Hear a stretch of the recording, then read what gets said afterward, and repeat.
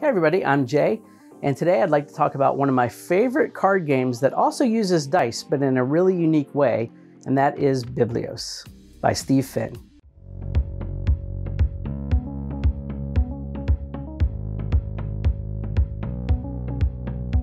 Biblios is a card game that plays up to 4 players, and it plays really well at all the player counts. The game itself is composed of 2 distinct phases.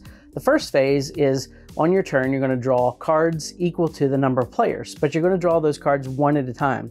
And when you draw the card, you look at it, and then you decide whether you put it in front of yourself, whether you give it to another player, or whether you put it in a collective pile that will be auctioned at the end of the first round.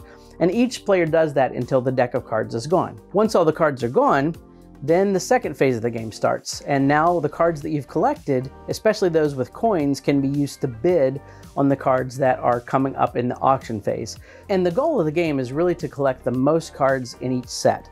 There are 5 sets of the cards in the game, and there are 5 individual dice that represent each of the 5 suits of cards. And one of my favorite parts of the game is the way that you score points at the end. So once the game ends, the pips that are showing on the dice are actually the points that you earn if you have the majority of cards in that specific suit.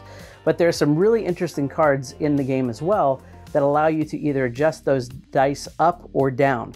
So you can try to influence the dice in your favor by increasing the value of the dice for cards that you have, or sets that you have a lot of, or you can try to lower the dice for cards that you think your opponents have more than you. The game plays really quickly.